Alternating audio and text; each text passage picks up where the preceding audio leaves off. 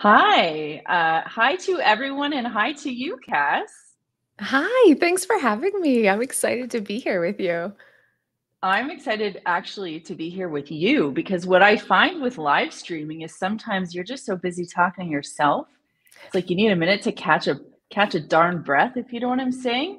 And like, you Totally. know, sometimes I finish and I'm like, that was just a lot of talking. So I'm glad I can offload half of it to you. Yeah, I Aside from the fact that I'm agree. just glad to see you. Hi. Hi, I'm glad to see you too. This is going to be awesome. I totally agree. Yeah. Sometimes when I go live for a whole hour, my mouth goes numb at the end because I'm like a little blah, blah, blah, blah, blah, the whole time. And I'm like, whoa, that was intense. Yeah, like Ronit, who works with me, she said, I got to talk to you afterward about something. And I said, like, I'm going to need some time. Like, after I do a live, I feel like I just need some time to, like, not talk to anyone and just decompress. So, you know what's funny?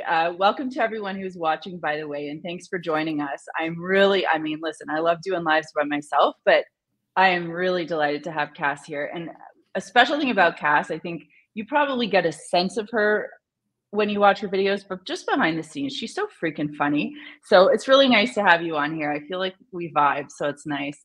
Yeah. We were talking right before we went live because our photos were up and we were like, wow, we look so good in those pictures.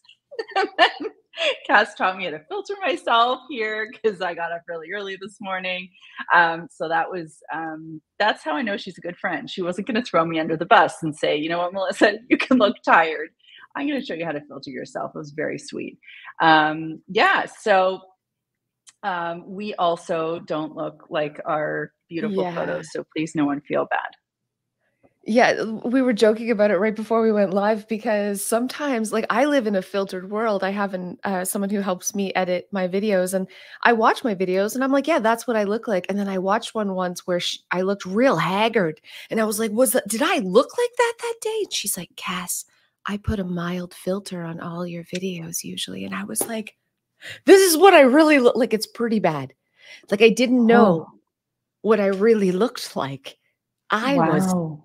yeah, so Wow, that's a mind bender. I was going to use another that was word, but we're sad. live. So mind bender. Okay, so welcome everyone. There's a big sign up there that says ask your questions in the comments. You're really lucky because you have me. I mean, of course you're lucky because you have me. I hate cleaning.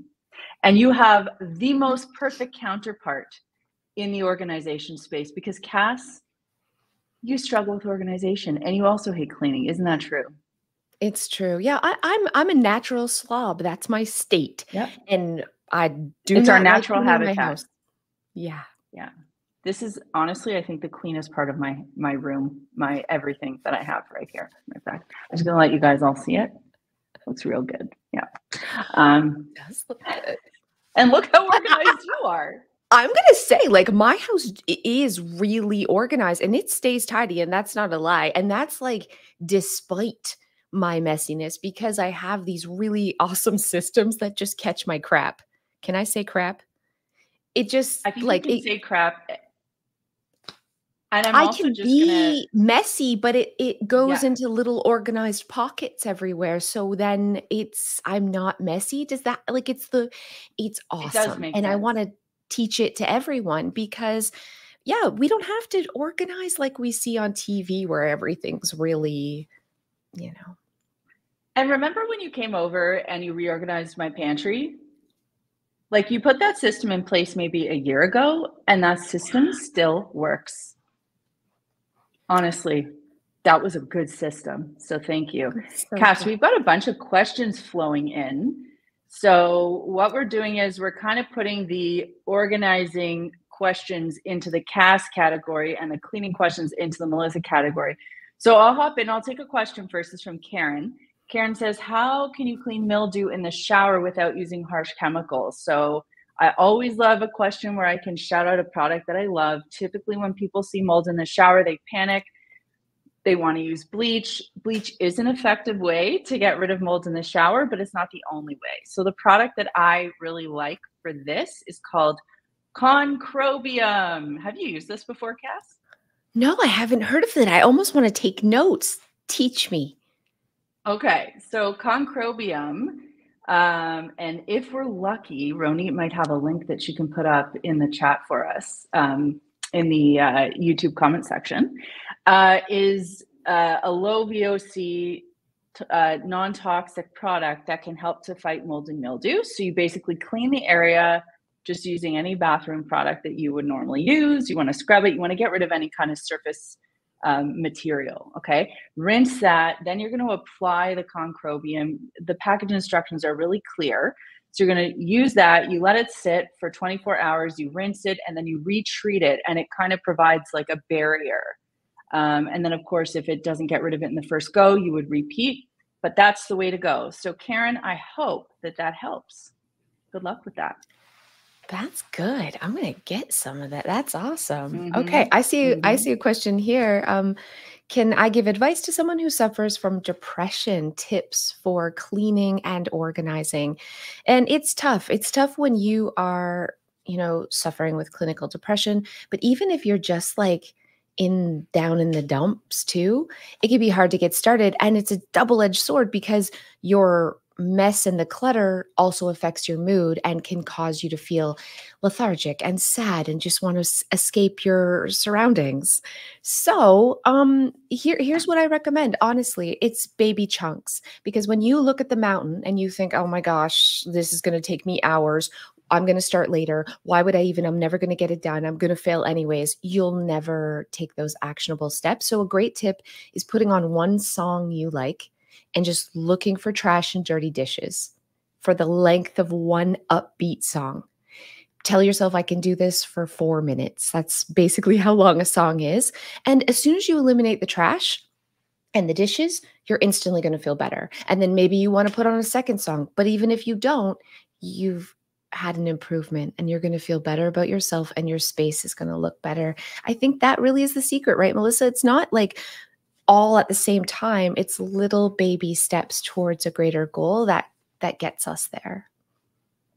Yeah, I think that's one of the reasons why I just love the way that you present your information so much, because very much like me, I love chunking into songs as well. Or for me, it's podcasts.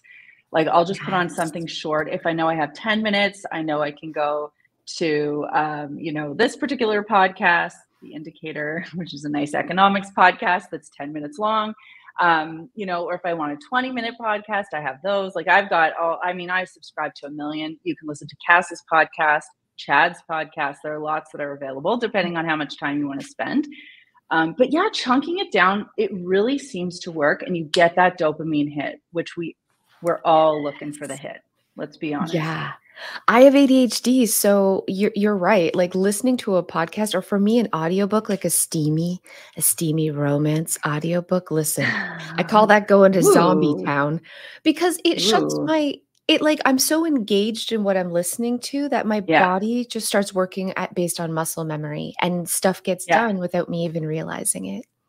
Yeah, I call that brain candy. Like you just kind of give your brain some junk food that you can really enjoy, All right, so I have a question. Let's see. This is from Jennifer Spears, and then there's another one from Wanda C. And they are both about hairspray. So I'm going to group them together.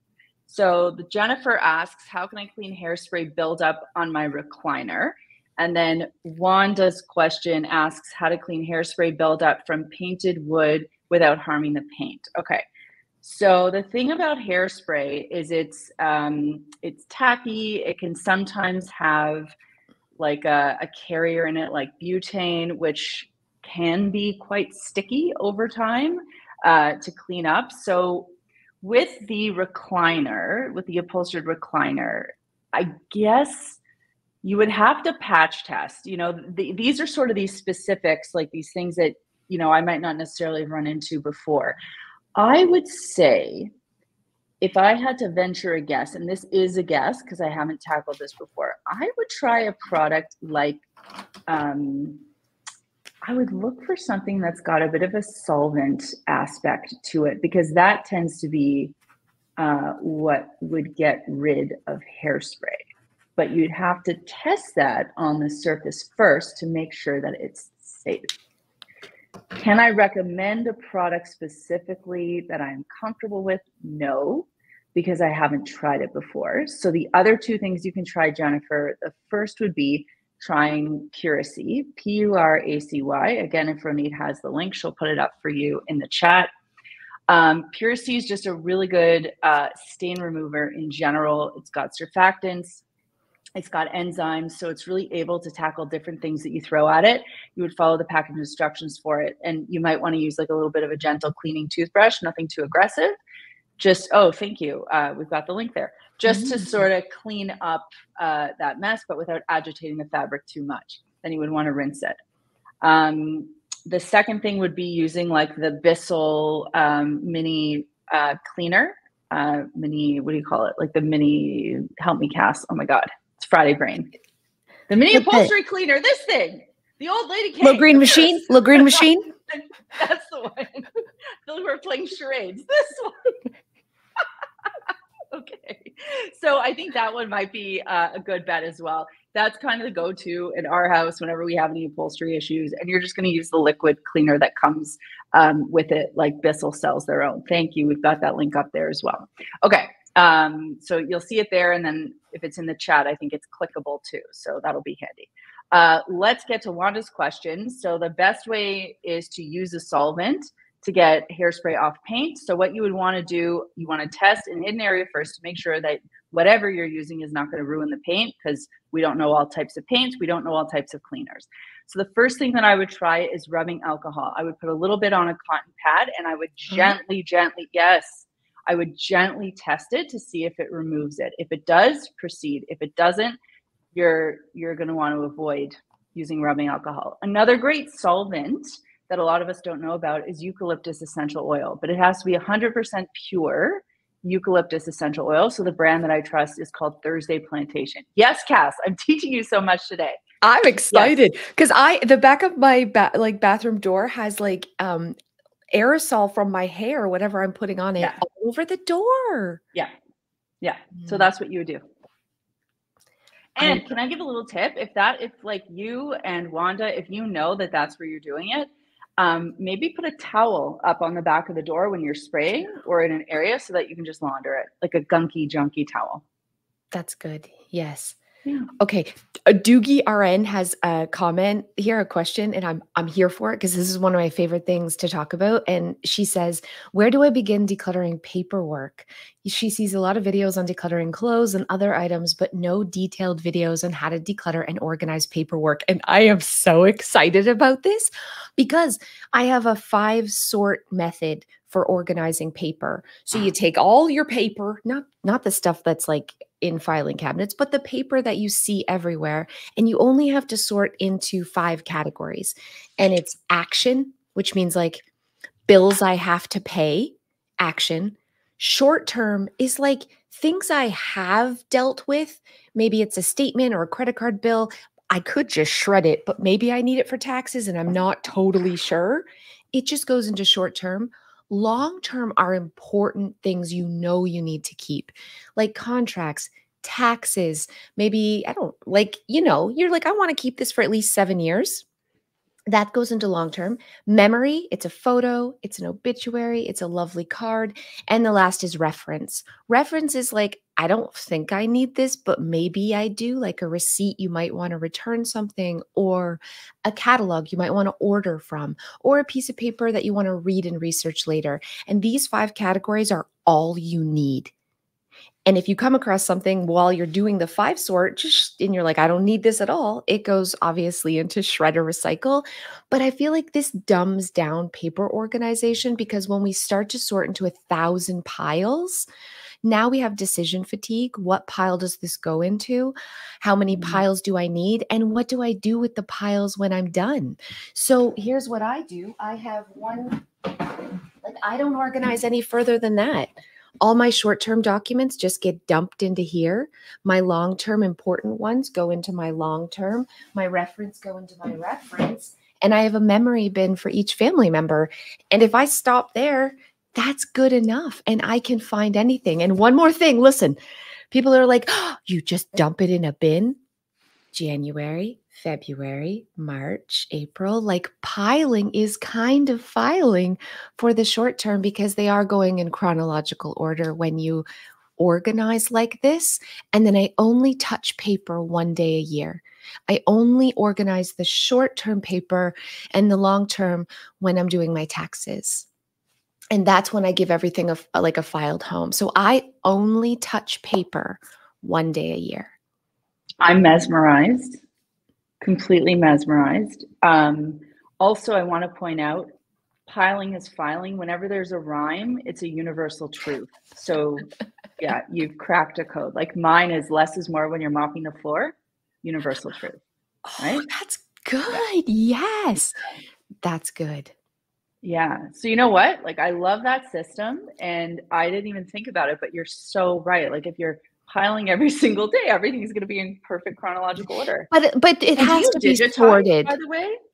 I do not, but listen, I'm a macro organizer. If you're watching this and you're like, oh, that's horrible, you're probably a detailed person. Please do it the way that works for you. But if you're struggling, like as long as you're sorting things out, like the important is separate from the memories and it's separate from the papers you've already dealt with, that 5 sort system is good enough. You'll never lose a piece of paper. You'll know where things are.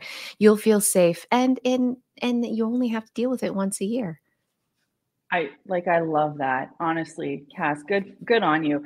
I digitize because I can't stand looking at paper.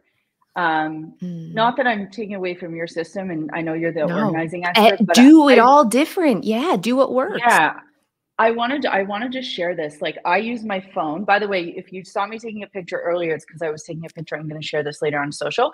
But I will, like, for example, if I have a document, I will take a picture of it, immediately label it and upload it into the Dropbox folder where it belongs. And then I walk this sad, pathetic little piece of paper over to the shredder and I just have a moment to myself where I shred it and I never have to look at that paper again. And then when it comes tax time, I will just send my accountants the link to that Dropbox folder and That's smart. bye. Yeah, but of course, I still always have to deal with accounts, and anyone that knows me knows that tax time is truly the most miserable time of the year for me. Yeah, I'm not a friend of accounting. So anyway, all right. CMCE87 says, I hate cleaning baseboards. Can someone help or suggest a tip for cleaning skirting baseboards and baseboards? Yes. Lots of tips. I want to keep it nice and easy for you. And by the way, thank you for that super chat, Megan. Thank you so much. That was really, really kind, Megan. Thank you.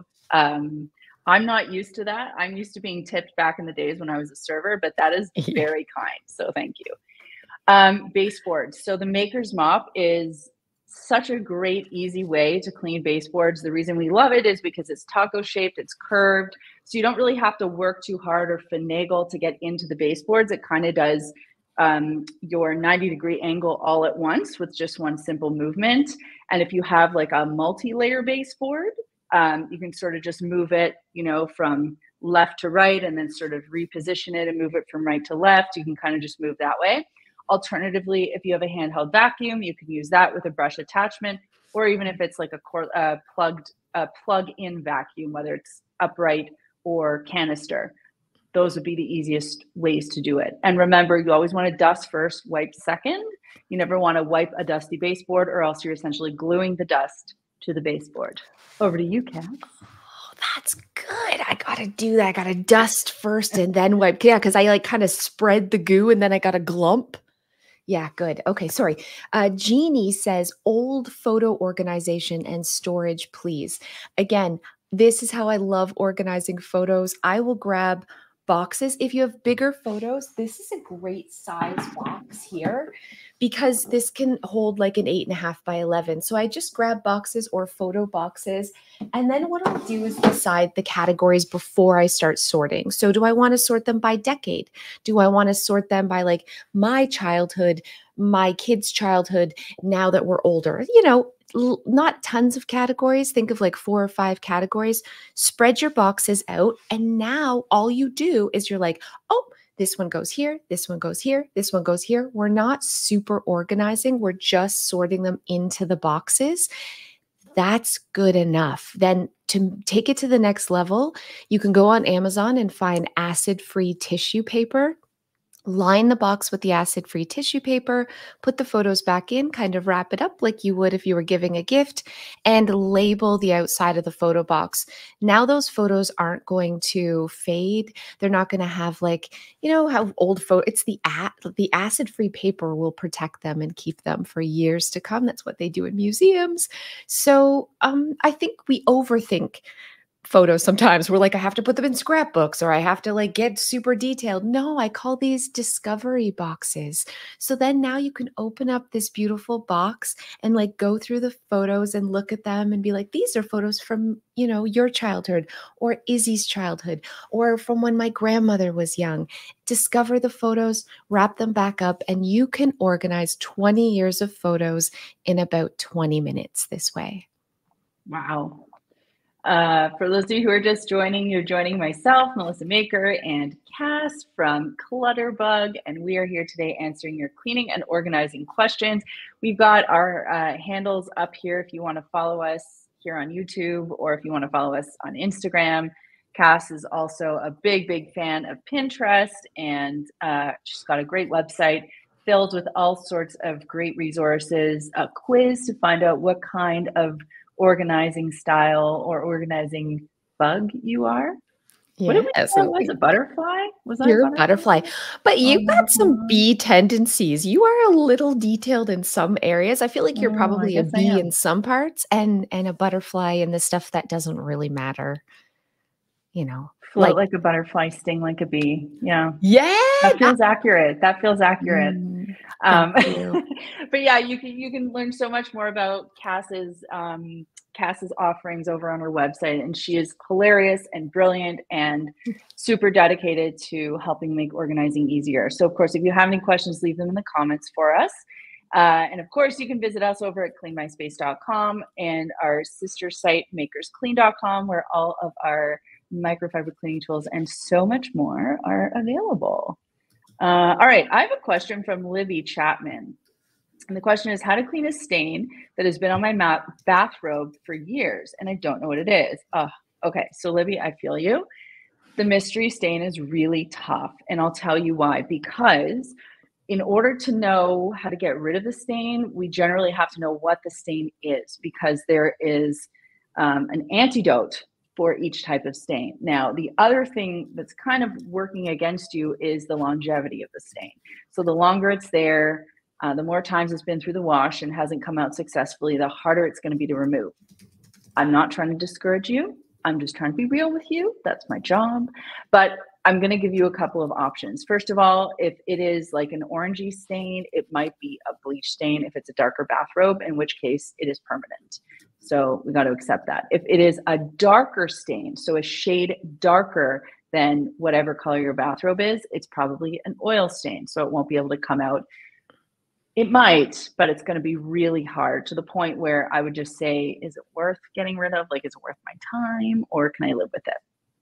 The other things you can try would be a color corrector. So let's say it's a makeup stain, right?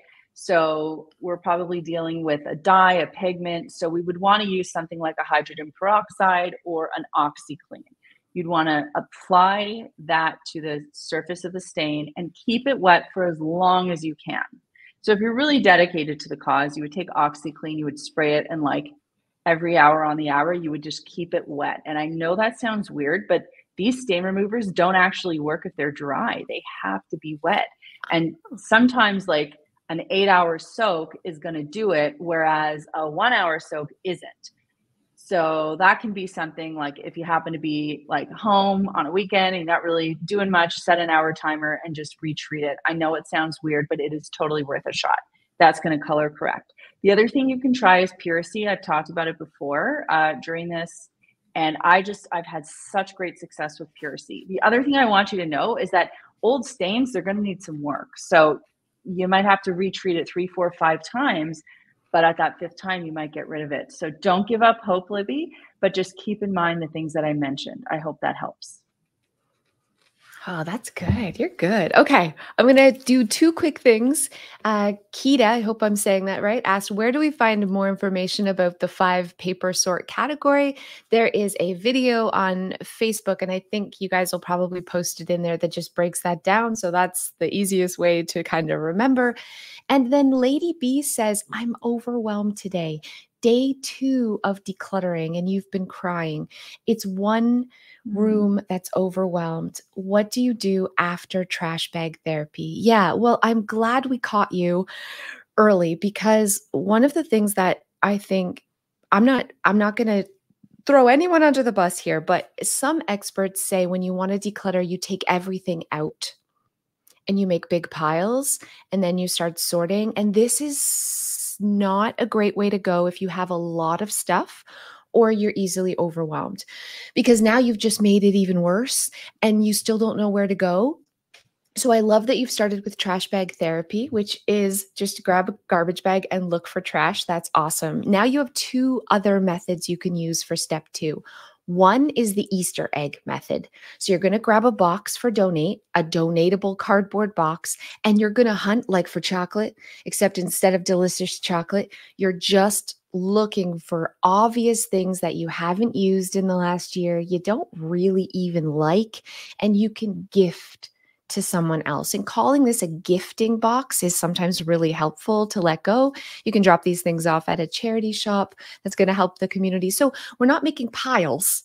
We're just looking for things that we can gift to someone else. And if this isn't, you're like, I'm not really ready for this, that's okay. The second phase is, it's called the no mess method by Dana K. White. So you pick up one thing and you're like, I'm going to put this in a home, and it probably doesn't have a home right now.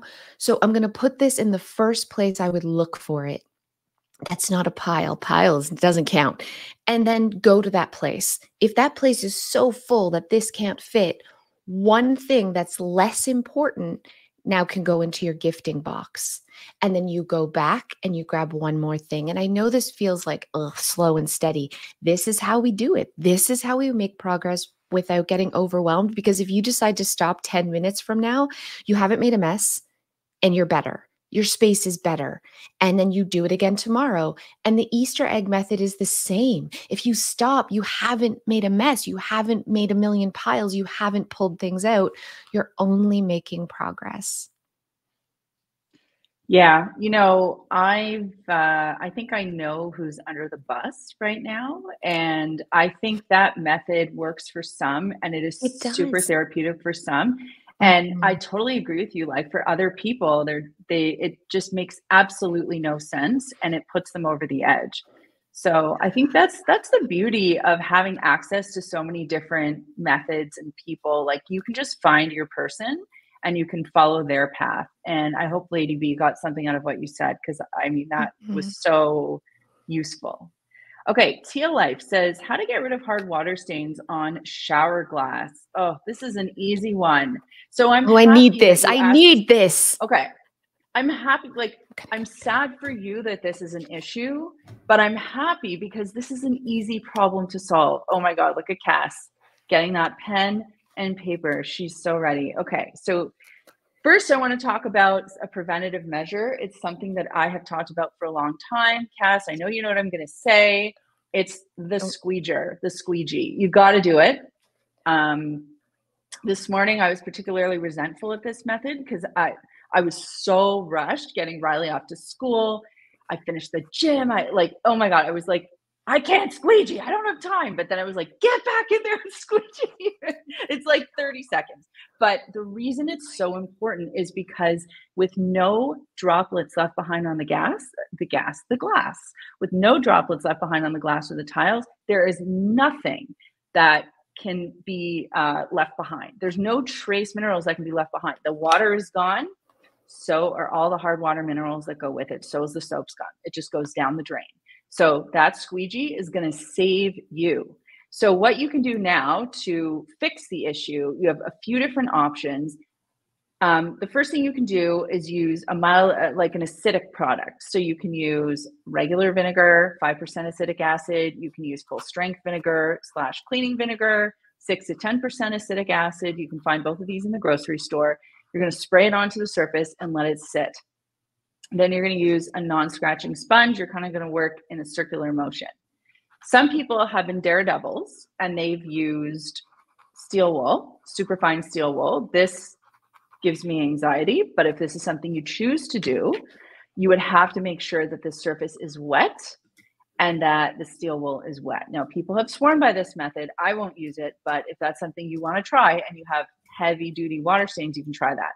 You can also try a product, Ronit might have the link to this, called CLR Brilliant Bath. So CLR is an EPA Safer Choice certified product.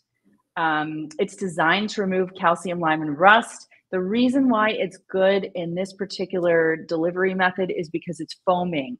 So what we like about foaming when it sprays on a surface is it's clingy. And when it's clingy, it stays and it can do its job, right? Whereas if it's drippy, it kind of just drips down and it can't really stay on and do what we need it to do. But when it's a foam and it's clingy, it kind of stays there. And then we can scrub it off, rinse it, and typically we'll have really good results. So you're going to have to invest a bit of time in getting rid of it initially. And then once it's gone, just squeegee, turn on that fan during and after the shower for at least 30 minutes. Problem solved for good. Okay. Can I use your reusable scrub cloths? Because listen, I'm just going to say those are the greatest cloths I've ever used in my entire life. And I use them all over and I use them to wash my dishes. And they're like, where have you been all my life? Those things should be like scrub daddy who, honestly, that's top of my stove. Anytime and I just wash it. And I've had those like for like what, a year now. And I wash them all the time and they're still scrubby. That's freaking genius. Oh, thanks, Cass. Yeah, we love them because they are machine washable. Yeah, thanks, Cass. Thanks for that shout out. Awesome. Yeah, you can totally use them. Okay. That's what that's what I use. Formerly I would use the Scotch-Brite non-scratch scrub sponges, but I prefer these because you don't have to throw them out. Alrighty. They last forever. Like, is this going to last forever, Melissa? Listen, I have washed these. I use these every day, all day and I've washed them hundreds of times and they still are super scrubby. Like what? Yeah, no, they're really good. I've ruined a couple because I've cleaned like some really gritty surfaces. Like I have an air fry rack and I clean that and it's hashed. And let me tell you, the scrub cloth did not survive that one, but I feel like you have to work really hard to hurt it. Like generally speaking, when you're cleaning a flat surface, you're not going to have trouble with it. And like my pots and pans. Yeah, no, it's amazing. Like we are so proud of that product. It's awesome. Thank you. It is. Okay. Sweet Chick says, struggling with motivation at the moment because you have so much stuff to declutter. Yeah, it's so tough because we look at the mountain. I think we do this with anything in our lives, not just decluttering, but when we have a big project to tackle, we look at the whole thing and we have this weird all or nothing mindset. Like if I'm going to get started, I want to be able to finish it. So I better wait till a Saturday and get the kids in daycare or book a whole day off, or I better take a week off work, or I'd better, all these things. Or like the diet starts Mondays. So I'll just eat like a pig until Monday. I mean, I've been there for sure. Same. It's human nature. And in the meantime, we keep procrastinating and putting things off, and then the problem becomes worse. So breaking things down into small little chunks is the secret for two reasons. One, you're making progress and you can do it in 5 minutes. But two, the reason you don't want to get started is because you feel so much shame and guilt. What you need to feel is pride and happiness. And when you achieve a goal, you feel so freaking proud of yourself that it rewires your brain. Like this is science. And you start thinking of decluttering as positive because you've had success and it's given you endorphins and dopamine. So here's what you do. My favorite thing to do is 21 item toss. So you grab a bag and a box and you look for 21 things that can leave. It can be a scrap piece of paper that goes in the trash. It can be a gum wrapper. 21 things that are leaving, and then you're done. And then you're like, ooh, I did a 21 item toss today. That felt good. I'm proud of myself. And you get that little rewiring of your brain that's training you and teaching you that this feels good. So you want to do it again tomorrow. And it keeps strengthening that muscle, strengthening those positive reinforcements. And before you know it, you look forward to decluttering. You enjoy decluttering. I love going through and letting go now because it feels so good, because I've trained my brain that it feels good. And that is why I don't struggle in clutter anymore, because I used to train my brain that it was bad and toxic and negative, and I was going to fail anyways, and it was overwhelming and it was exhausting. And I couldn't even climb the mountain because I made it 10 times bigger in my mind before I even took one step. That's a really impactful answer. I hope that helps. Sweet chick, I really hope that helps. That resonated with me. All right, Zim Chiquita. I hope I said that right. Okay, I'm assuming I said it right. Hi from the UK. Love you and your cleaning system. What's the brand model of the upright vacuum that you use, and would you recommend it? Yes, so full disclosure, I am partial to Dyson because I mean, long before I became a Dyson spokesperson, I'm talking like when I first started Clean My Space Services back in 2006, shortly thereafter, I just started to recognize the difference in technology with Dyson, and appreciate what their vacuums were capable of doing. So I've always been a big fan of their products. And then for the past, I want to say 5 years, I've worked with them in a spokesperson capacity. So I will only talk about Dyson vacuums because I am passionate about them. But Cass, I'm open to hearing what you have to say. So the current model that I use is the Gen 5 outsize, which is their latest technology. If you're in the UK, you would absolutely have access to Dyson because, of course, they are a proud UK business. So the Gen 5 outsize is the full-size, newest model that they have. The latest technology is just great and efficient and powerful and smart and does a lot of the work for you. It's got the optic light that scatters light on your dirt. Gonna say, isn't that amazing? Like, if you haven't vacuumed, no, it is amazing. No, it's actually amazing because I turn the lights off when I vacuum, and I feel like a freaking powerhouse when I'm doing it because I'm like, my house is so much cleaner now. Like, what was I even doing before? So yeah, I can't say enough about that vacuum. And it's a cordless vacuum, so you charge it. They also have the smaller version, which is the Gen 5 Absolute. Gen 5 Absolute. So it's the smaller version, which is great for, I'd say, spaces like under 1,500 square feet. And then anything above that, I think the outsize makes more sense. I gotta just jump on this. So I'm so cheap, and I was like, I'm not spending money on a Dyson. That's crazy. And then I had like can I say this? I had like 4 Sharks and they all broke over the years. I spent more on those that didn't last than I did on the Dyson. That's like a powerhouse. But I too got the laser vacuum. Now, here's the thing. I am now a weirdo who vacuums in the dark. But can we just give a disclaimer? Your floors look clean until you turn on that laser. So is it a good thing, Melissa? No, it's nuts. I'm a psycho now. I'm a psychopath because I'm not only vacuuming in the dark like a weirdo, but I'm like, it's not clean because look at all the, it can make you a little bit crazy because you have no idea how dirty your floors are. It illuminates a speck of dust. It's crazy, but also you can see where you vacuumed and where you haven't.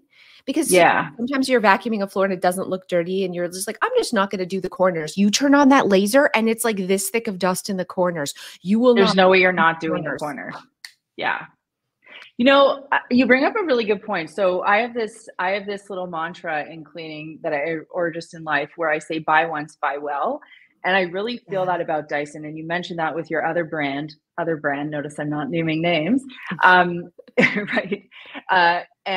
I feel that way too. Like when I've tested other models or brands, I've noticed like these are really good for a short period of time. And yes, you're spending a quarter that you would, on investing in a Dyson, but They are built to last. Case in point, my dad has one of my much older Dyson stick vacs. I want to say I gave him the V11, which is probably at this point 4 years old. And there was an issue with the filter. He took it to get repaired, and it works. Like, he went to a Dyson, he called their customer service. It all got taken care of, and the thing works brand new. The parts are warranted for a year. Like, it's pretty amazing. So, you know, it is. I think it's a product worth investing in. And I'm just gonna say, like, if you're going to I don't know much about Dyson, but like the fact that it's cordless, like I feel like get it cordless. Are they all cordless? Because I clean so much more because it's so convenient. I actually put it in the pantry and I hung it right there. So instead of like, I'll vacuum once on the weekend when I can do the whole house. Now it's like, oh, we spilled boopity. Like, it's crazy. Yeah. My house is so much freaking cleaner now that I have a Dyson. And I forgot to charge it too for like days, and it just sits there, and then I'll use it and then I'll leave. And that battery, like, does it die? It's crazy. And I had an issue with it, and they sent me parts for free, and I got them 2 days later for free. Yeah. They were just I'm like, telling you, oh, like, covered under warranty. All the things you're saying. Totally But the agree. laser, And I'm glad it's not just coming how I from me. feel about the laser. Like, I don't know how you do. I know feel. how you feel about the laser. Listen to you. You feel better about your life because your house is ultimately cleaner, even though you're horrified about how dirty your house was prior to using the laser. And even now, like, I turn on that laser and I'm like, oh my God, I had no idea how dirty my floors were. And then I'm like vacuuming, and Joe's like, it's the floors are clean. I'm like, shut the lights out and see how clean they are. You know, like, and with the dog, I'm sure, like, I know with the cat, it's like, I'm like, she lives in the kitchen. This is a retired animal. She doesn't move. And there's cat hair all over. I just don't even know how it gets there, but I see it. Oh my, that laser, it can make you a little cuckoo for Cocoa Puffs, Melissa. All right, what do we have next? Oh, it's me. The gentle reptile question. How do I deal with big furniture in a small space? You think you might have to get rid of your dresser, but you kind of don't want to. Now, this is such a bummer question, because the truth is we have the space that we have, and we have to live for the home that we have today. And I think a lot of the times oversized furniture can make your space feel a little claustrophobic, and it can make you feel like just not happy in this space. So if you love a piece, if you're like, I love this and it's a family heirloom, then keep it. But if you're keeping it because you're like, well, that's a good piece of furniture, but every day you walk into this space and you're not really utilizing it properly, and it's kind of making you feel bad about your home, I think your ultimate goal should have a space that you feel is beautiful and that you feel proud of and that you love. And if you don't love things and you're not using that furniture, let it go. And I personally am not a fan of dressers to begin with. That's me biased because it doesn't work for my organizing style. But yeah, I mean, if it's not a really special piece and you're not using it for storage purposes, I think it'd be great to gift it to someone else and give yourself back the gift of a little bit more space in your home. Love that answer. Yeah. I wonder why you don't like dressers. Is it because it's so easy to dump things in there and not look at them again? Because I'm not a folder. So you have to be. Like, I like to just dump. So wait, so what do you do with like underwear or t-shirts? Yeah, I have big baskets. So I pull them out when I'm putting away laundry, and I put the baskets on the floor, and then I have my laundry basket and I shoot them in like a basketball into the appropriate basket, and then I put the baskets away. And my kids do this too. And a basket can hold a lot more than a dresser drawer, and it doesn't get stuck when you're pulling it out. And it just makes do you fold t-shirts? I hang. So I bring all the hangers to the basket, and I'll scoop, scoop, scoop, and then lay them flat and then put them away in an instant. I don't fold anything, not one thing. I roll towels. That's about as foldy as I get. But I don't, because otherwise I just procrastinate. Or I would sit and like fold in front of the television for some reason and then never put it away. It's like you're doing the work and then having to do the work again to put it away. Now I just bring the basket right from the dryer to the room, and I boop, boop, boop, boop, boop, And as long as it would have taken me to quicker than it would take me to fold, everything's put away into the cubbies. Wow. That's brilliant. I like that system. Or lazy. It's lazy, and this isn't for everyone. But if you're reluctant to put away clothes because it's like a whole thing, this is a shortcut for sure. Yeah, no, it's great. All right, our friend, How to Get Your Shit Together, says 100% recommend the Maker's Mop. I know you love it. I know you love it. Personally use it and love it, and also it gets my mother's seal of approval. Thank you for that comment. I appreciate that. You are so sweet and such a fan, and How do I we know get that your mom her is here? I love her. Come to Canada. Let's hang out. But you know what's funny? She also says like her mom will like take her Maker's stuff back to Ireland, and then she's like, I need more now because my mom took it. So it's pretty funny. But thank you. I so appreciate that comment. I really do. Thank you. Tammy Williams says, you've been decluttering for about a year. You're 82 and you started to keep your kids from having to do it later. Oh, that's so good. It's become a hobby. It definitely feels good in your enthusiasm. Several friends are into it too.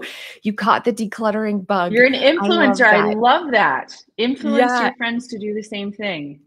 Which is honestly such a gift to your loved ones. I think this is something we don't think about. No one is going to be around forever. And when we hold on to a bunch of things, like it's a burden to our family. So not only are you doing a gift to your loved ones, but you get to reap all the joys and all the benefits that come with like every day you're doing something awesome. You're like, I'm proud of myself. I accomplished something, and you're sharing that with other people. So I'm so happy for you, Tammy, and thank you for just inspiring other people too.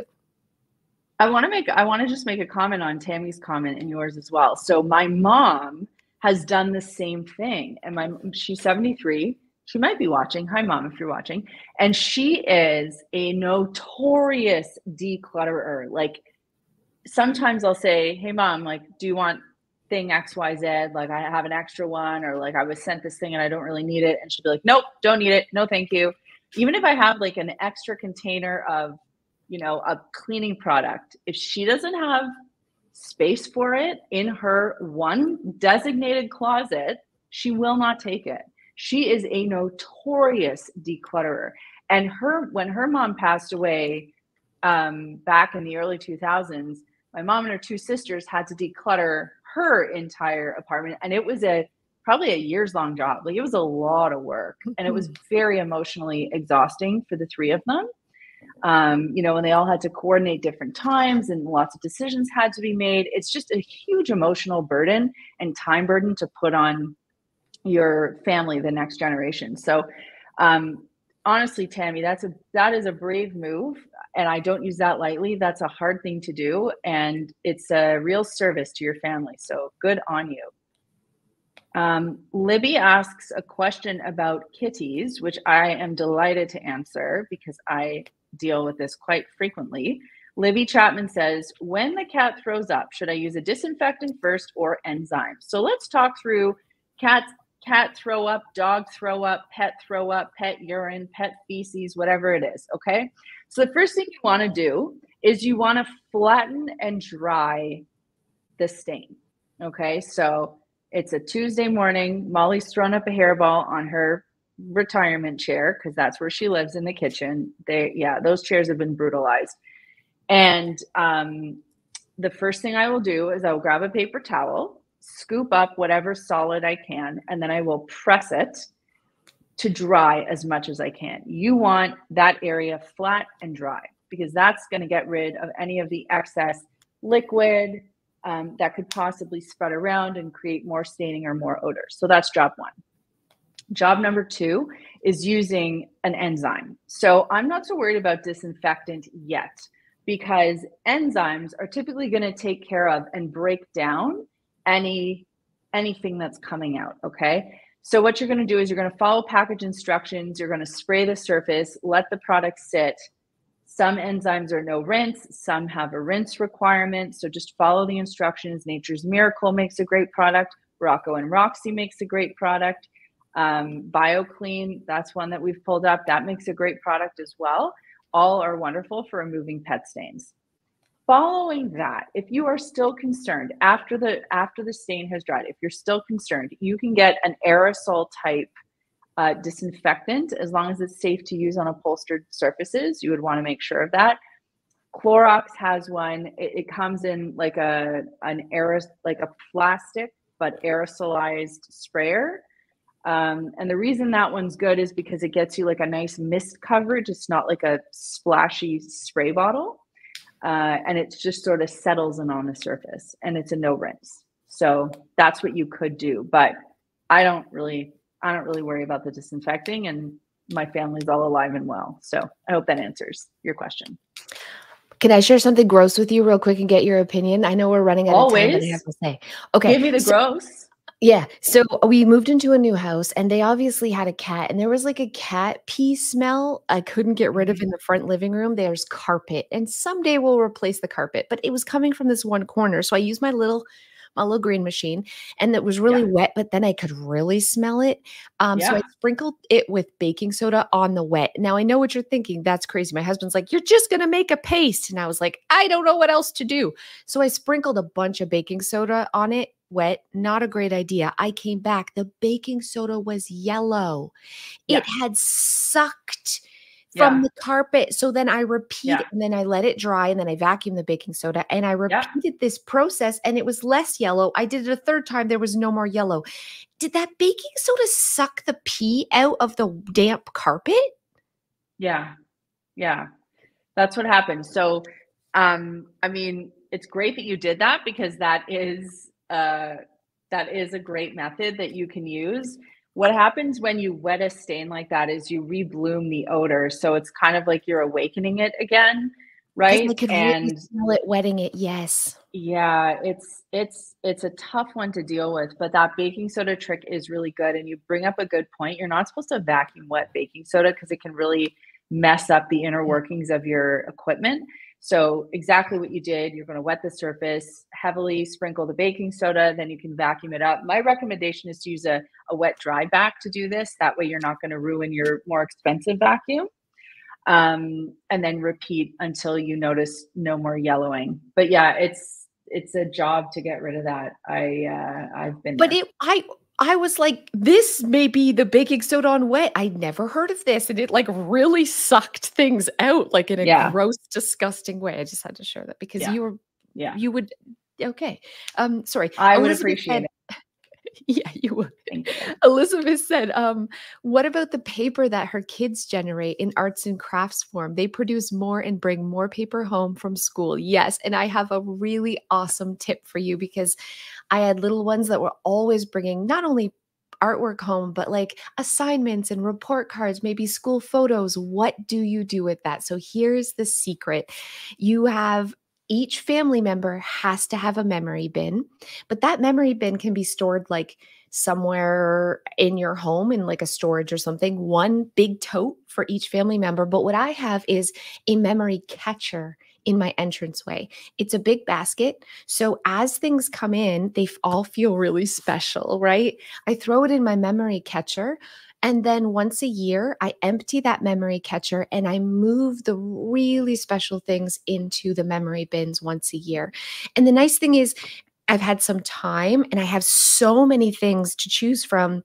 I'm able to pick just the best of the best and cultivate a really beautiful collection for my kids, because they do not want 5,000 handmade drawings when they're older, but I have that separation, that time, so that everything doesn't feel special. So get yourself a memory catcher right in your entranceway. Everything goes into the memory catcher. And then once a year, you sort into the memory bins, and you'll easily be able to get rid of 90% of it, because you're just keeping the best of the best. That's a great answer. Riley brings home colorings, like colored in sheets. And to me, those are just garbage. It's like, I'm so glad you picked up a pencil crayon today. Like, that's just garbage.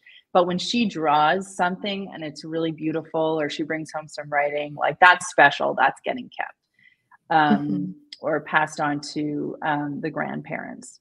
All right. So we've got a few more questions. I think we're going to run a little long just so we can get through all these, because we really, really have some good questions here, Cass. Are you okay to push on for a little longer? For Okay, sure. great. So Megan M says, what are the best products to sanitize really grimy clothes? My daughter works at a vet's office and I want to make sure they're clean. So, you know, this is such, Megan, I'm so glad you brought this question up. So in most cases, it is my opinion that you are just fine with laundry detergent. I use Tide, Free and Gentle, Hygienic Clean. That's my go-to. Cold water, okay? But I don't work at a vet's clinic. I'm not bringing that stuff home every day. If you want, you can step it up. There are laundry sanitizer products that you can get. The thing you've got to keep in mind with these products is it's not just like a dump and go situation. Sometimes you've got to soak the product in the laundry sanitizer ahead of time. Now, some of my friends in the laundry space would advocate for using bleach and adding bleach to sanitize your clothing. If this is something you're comfortable with, you are more than welcome to do that. It will sanitize your clothes, as will washing on the hottest possible cycle. So if your machine comes with like a sanitize function or like a steam function, whatever the case may be, you might want to chuck all of her, I assume she wears scrubs. You might want to chuck all of her scrubs into a separate laundry bin. And then once a week, so you're not constantly running these loads, but once a week, you're running a super hot sanitized load. That would take care of it. Again, if you want to add anything, you can try adding bleach. You can also try adding like a laundry sanitizer, but just be mindful that some of them require soak time before they will actually be deemed effective. But that's what you could do. All right. And I hope that helps. And lots of people in healthcare will do that. And I don't blame them. I love how you mentioned the Tide because I'm always like, I'm cheap and I'm always like looking. Sometimes I was like using Earth Breeze sometimes, but if the clothes stank, Tide, man, all day Tide. You know, when you've I gotta tell you, Tide.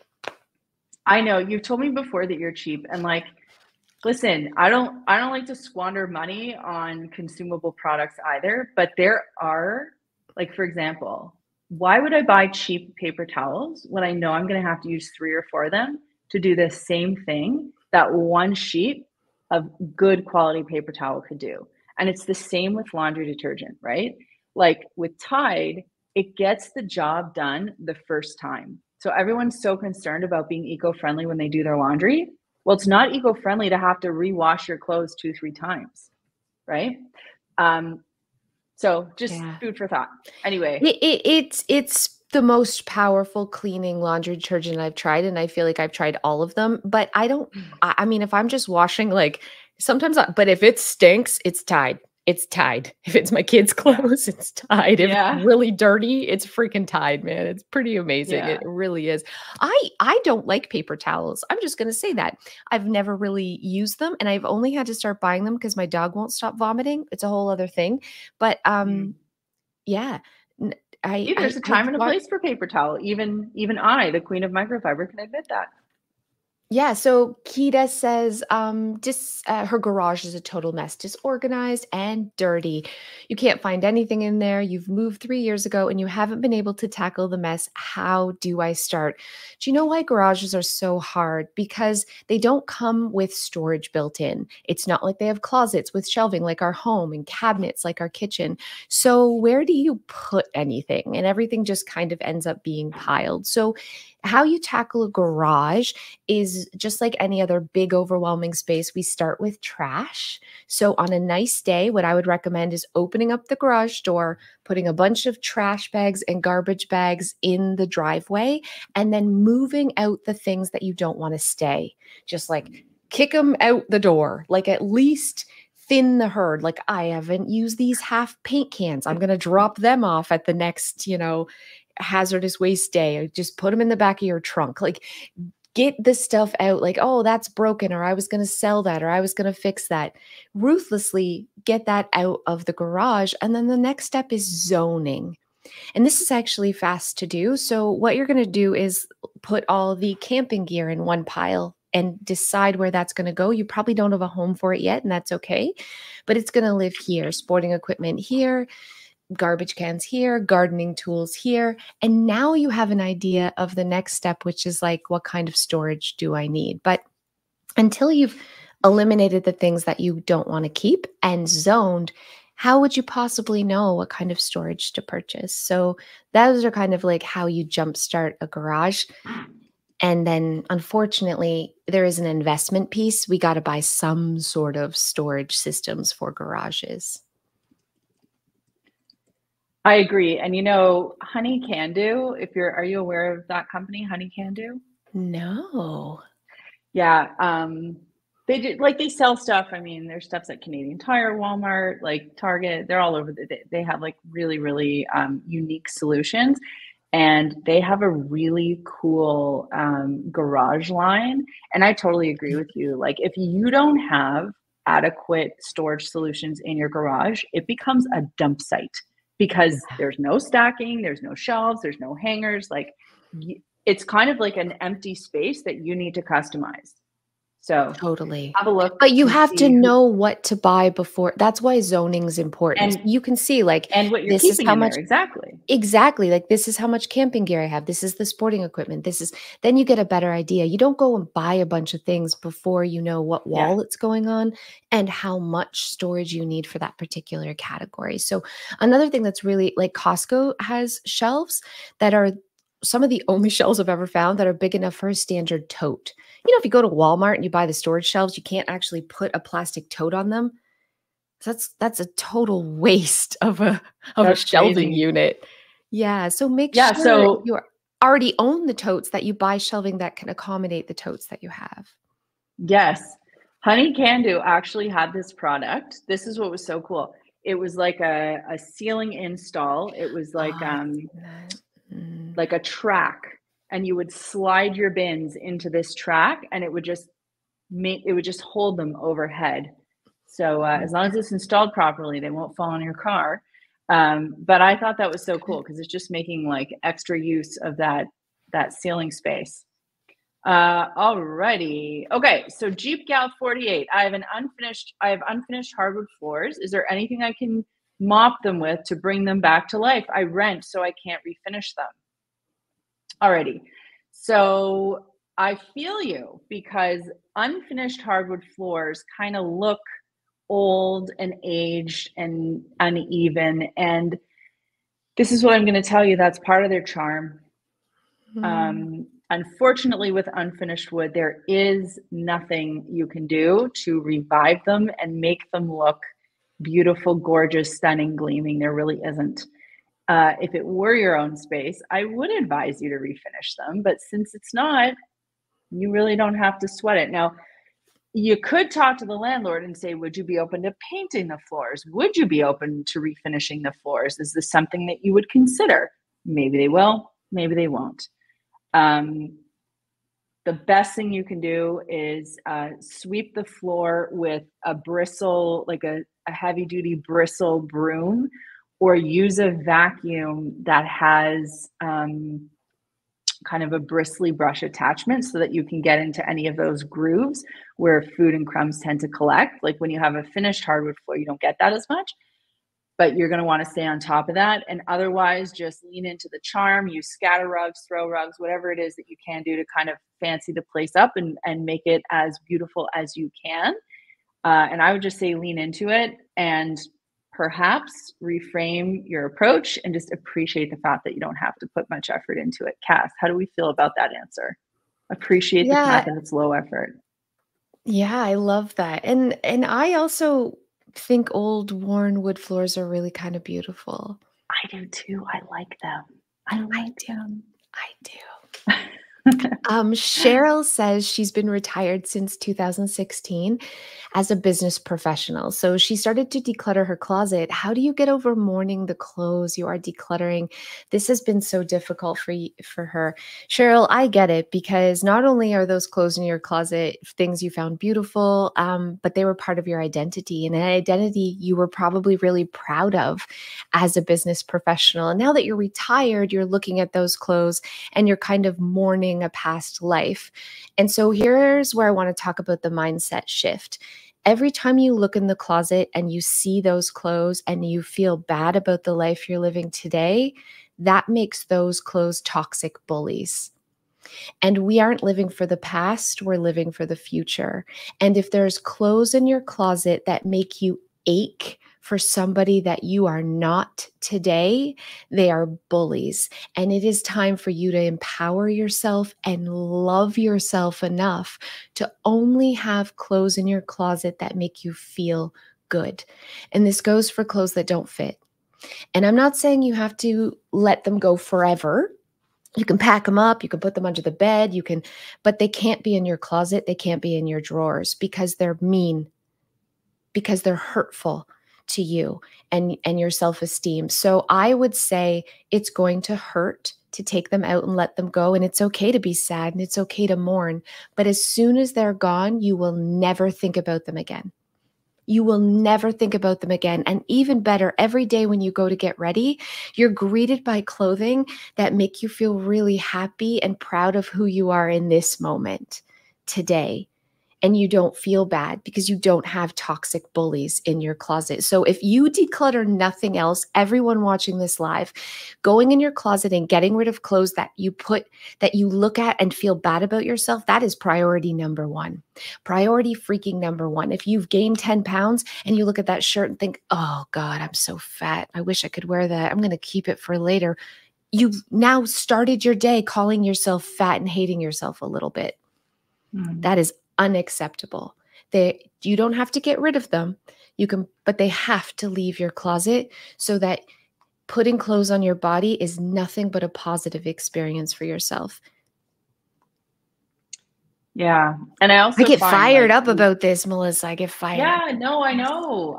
And like you also were talking about being greeted by clothes that make you feel good. And it is so hard to get dressed in the morning and pick something out that you feel good in as it is, to have to then parse through and find like what fits me, what looks good, what can I do up, like just to not have to go through that mental gymnastics and only see the stuff that fits you and looks great on you just allows you to have that easier start to your day. It's like one less friction point that you have to encounter. Yeah, and the stuff that fits you today. So I filmed the show HGTV show, right? So I had a lot of like business jackets and suits, and I was looking at them in my closet and I was like, I have no place to wear these. Oh, I'm kind of sad the show's over. Like every day it was like this little mourning of this thing. Like, why am I doing that to myself? That's ridiculous. As soon as I removed them, I actually just packed them up and put them somewhere else in case I do go somewhere fancy one day.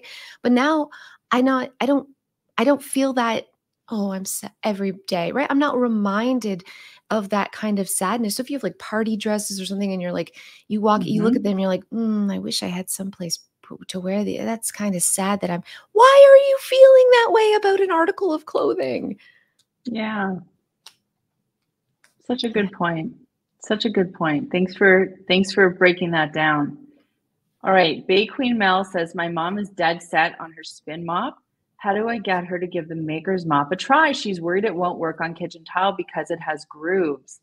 So I feel like, listen, spin mop people, they really are in a category of their own. They are totally obsessed. And spin mops have merit, like they work. What I love about the Maker's Mop is that it is just an all-in-one mopping system that is safe to use across all floor surfaces. If your mom doesn't want to convert, let's not push it.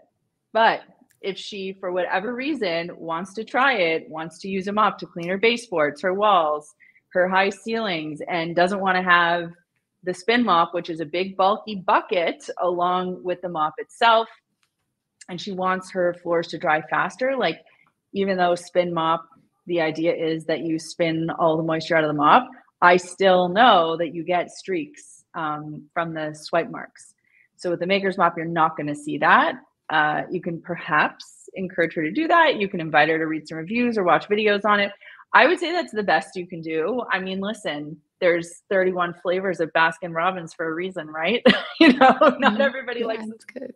But hopefully your mom will be open-minded enough to give them off a shot. But thank you so much for being one of our on-the-ground salespeople. I really do appreciate it. And I love when I meet people who I know and they're like, oh my God, I tried your muff and I love it. Like that makes me feel great and I'm excited. But when I come across people who I don't know and they talk about the product, that's like twice the excitement for me. So thank you so much. Really, I mean that from the bottom of my heart. Thank you so much.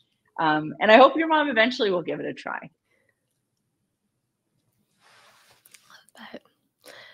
Grandma's So Happy Homestead. I just say, I love your name. Grandma's So Happy, spelled so like she sews. That's good. Anyways, she says, have been watching on her TV. She had to say hi. She loves us both.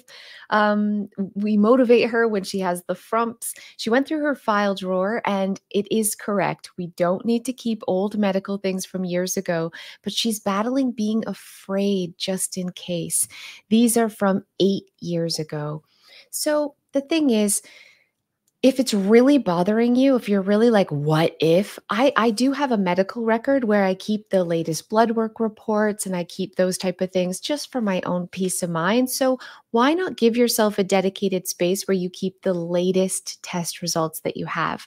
From things that are 8 years ago, I'm going to say it's okay to let them go. If you haven't needed to access them up until now, you can feel that peace of mind that you're never going to need them. And anytime you declutter things like this, as soon as it leaves your house, you never think about it again. So like the stress and anxiety is like for 10 seconds. You only have to be brave for like a second. And then it's over and you never have to think about it again. Decluttering is always kind of scary and anxiety inducing in the beginning until we've built that muscle, until we've trained our brain that it feels good. So don't push yourself too hard, like honestly, but just keep coming back to it, coming back to it. I bet you'll find one day you'll come to it and you're like, oh, actually, I feel comfortable letting this go today. Yeah. I would say, like, I love that answer. And my approach as a recovering hypochondriac is I enjoy retaining my medical records, like just in case. But I would say stuff from my 20s, like I'm in my 40s now, that is not relevant. Like they say your body regenerates itself pretty much every 7 years. So, you know, physically, if it's not you know, it's not about like a long-term or what's the word I'm looking for? Oh, I'm not a medical professional. A long-term health problem. We're just going to go with that. If it's not a long-term health problem, then it's not something that, you know, I would necessarily hang on to. But at the same time, like I dislocated my shoulder in 2020. I'm going to keep that information because God forbid if I dislocate it again, that's historically really good information for me to be able to pass on to a doctor. So I would say you can be kind of choosy with what you keep, but Cass is right. Like old blood work from, you know, several years ago, probably not relevant, but kind of those longer term chronic health issue. That's what, thank you, Brain. That's a word. Yeah. Yeah. That's the kind of I'm a hypochondriac too. I love that you said that. And I did something years ago that really gave me like so much peace of mind. So I have a household management binder that has a medical section, and I've updated like the meds that I'm on, all my pre-existing conditions, all the surgeries I've had in the past, all like latest blood work, anything that's happened that's been key. I keep that in a binder because I was like keeping them, but you really, it's more important if something happens to you. My husband's not going to think to go look in the file cabinet for my 8-year-old medical records. He has it all into one place. And I also have that information for my parents and my loved ones because my stepfather, I'm going to be real fast. He's passed away, but he, a few years ago, had a heart attack when he was unconscious, and they called everyone to say, what meds is he taking? Like what? And no one knew, including my mom. So like, you know, writing down this pertinent information and having it somewhere that's easily accessible makes it easier to not only let the other stuff go because you feel safe having it all together, but it could potentially save your life or someone else's life too, just having an up-to-date, thorough medical file. Yeah. And you know what I will say on that note is if you have an iPhone, the health app on your phone actually allows you, It is so detailed and so in depth, and you can actually record the medications, the doses that you take. And if you are ever in an emergency situation, they can access that information. It'll come up on a screen. You have to sort of give permission if you're in an emergency for that to be able to be accessed. But the health app is there for that exact reason, so that all of that information is trackable and that you can rest easy knowing that that information in an emergency will be available. Cass, it's been, we have one more question. Okay. Wanda, how to clean sticky residue from wood kitchen cabinets. I've used Dawn and water to start, but it didn't completely remove it. Okay, so what we're going to do in this case, we're going to try a couple different things, Wanda. The first thing we can try is an enzyme-y type cleaner. So something like Back Out by BioClean or something like Crud Cutter. These are both very easy to find. You're going to spray them onto the surface. You're going to let them sit for a little bit, and then you're going to wipe them off. You can do a rinse afterward, like a rinsing wipe afterward, and these will eat away at the grease on the surface.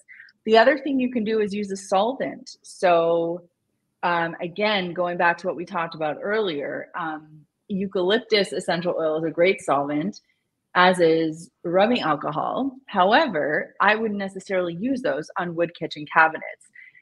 Some people would even recommend like a citrus-based cleaner or something like a Goo Gone. To me, that's quite strong, so I wouldn't want to go there.